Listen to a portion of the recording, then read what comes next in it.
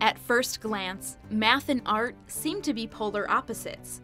But for students at North Central College, Dr. Satyan Devadoss challenged them to think about how math and art, and much more, can go together during his keynote address, The Shape of Nature, Bees, Trees, Origami, at North Central College's 17th Annual Honors Day. You could pick any two disciplines you want. I pick math and art because those are things that excite me, but in society they almost feel opposite, right?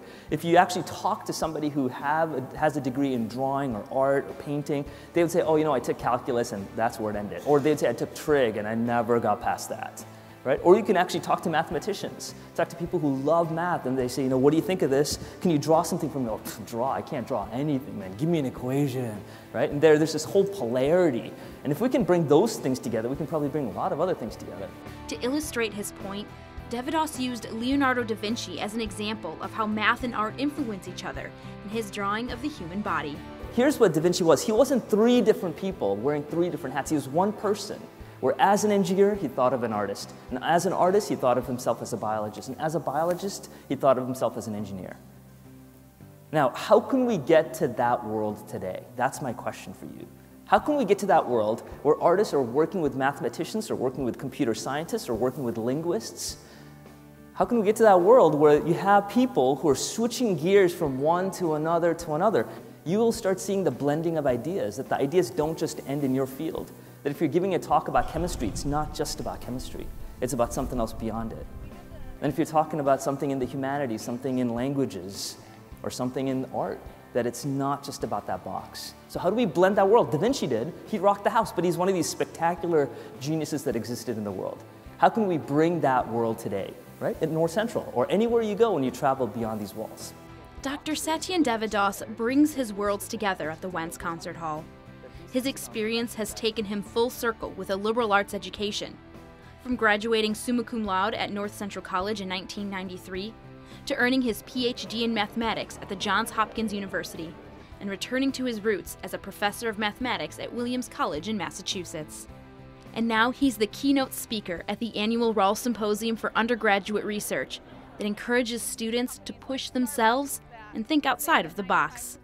Devadoss continues his theme of the liberal arts experience with his question of the intersection of math and art, using a more modern example, and a local one, The Bean by British artist Anish Kapoor, who demonstrates how this work of art deforms the visitor's perspective of space. You see, math to me is influencing art.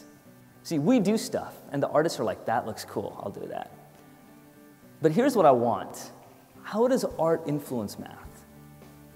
In what way has new works of art come about that mathematicians look at it and say, that's amazing math that's in that stuff?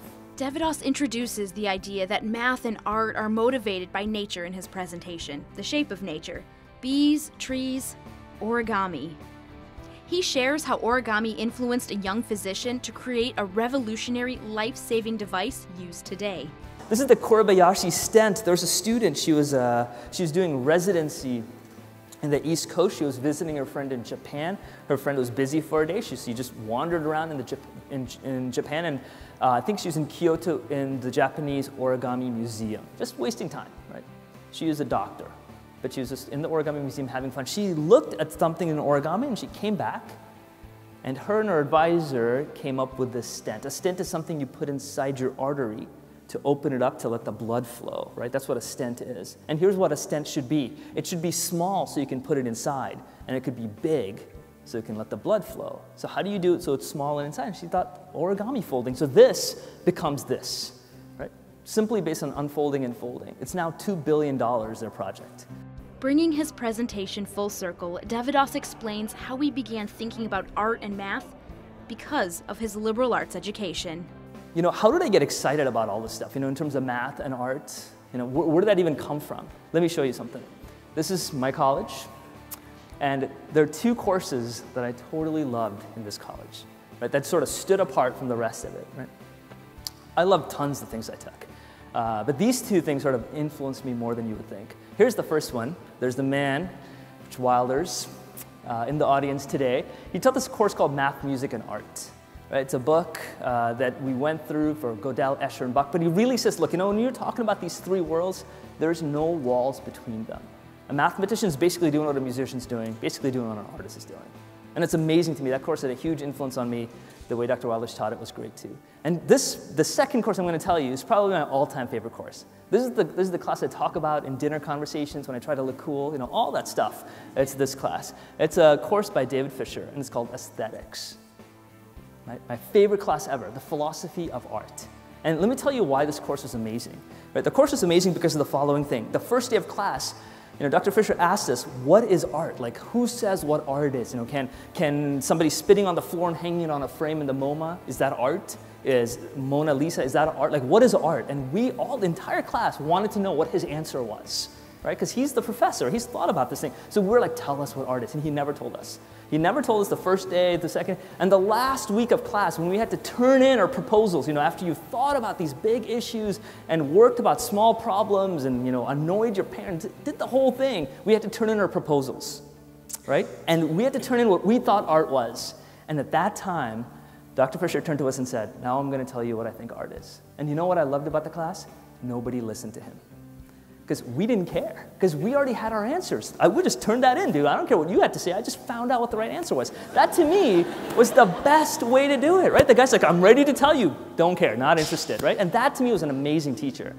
Dr. Devadoss closed with his own culture study at Williams College, where he looked at 16,000 alumni in 15 different groups, representing all the possible majors available at the college. Then Devadoss and his students tracked what every alumni did and what their major was, and concluded, your major doesn't matter. It doesn't. It doesn't. The moment you start thinking, I got trained as a math professor, I must be a math, and that's what I have to do, you're in trouble. See, that's what the whole point of college is, right? My favorite class was aesthetics, a class on philosophy of art. But I'm not an artist, but I love to think about that kind of stuff, and that's what I encourage you guys to do.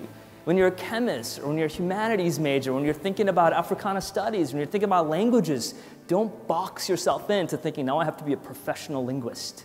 Right? Of course you need a career, of course you need to think about what it is, but that's what the great thing about a liberal arts college is. That's why I love North Central. You can take these classes and see how it influences every other part of you.